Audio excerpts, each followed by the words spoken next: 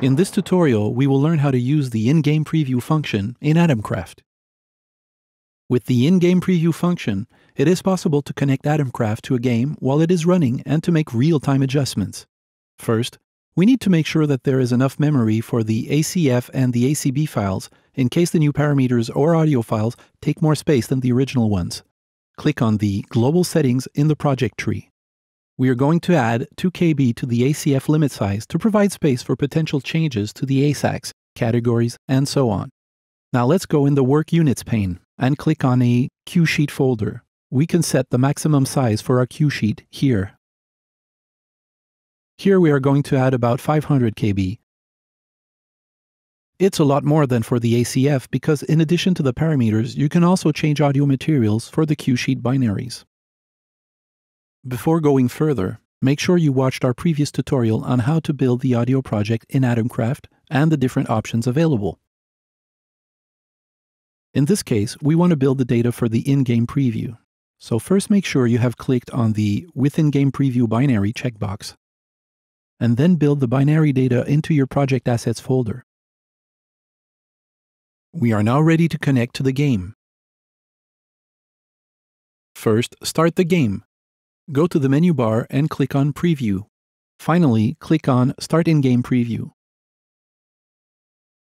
The preview window appears. The blue check mark indicates that we are now connected to the game. From this point on, any parameter change will be mirrored in the game.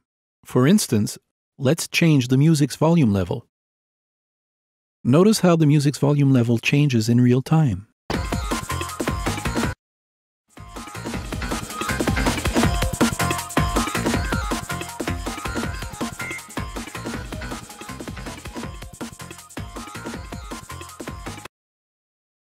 As mentioned earlier, it is even possible to swap an audio material while the game is running.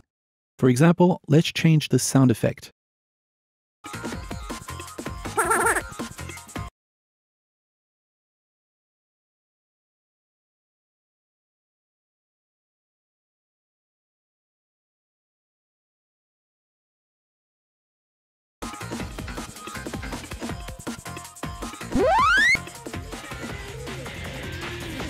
Really easy, isn't it?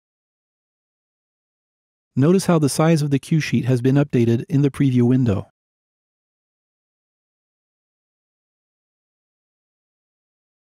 To stop the in-game preview, simply select Preview in the menu bar and click on Stop in-game preview.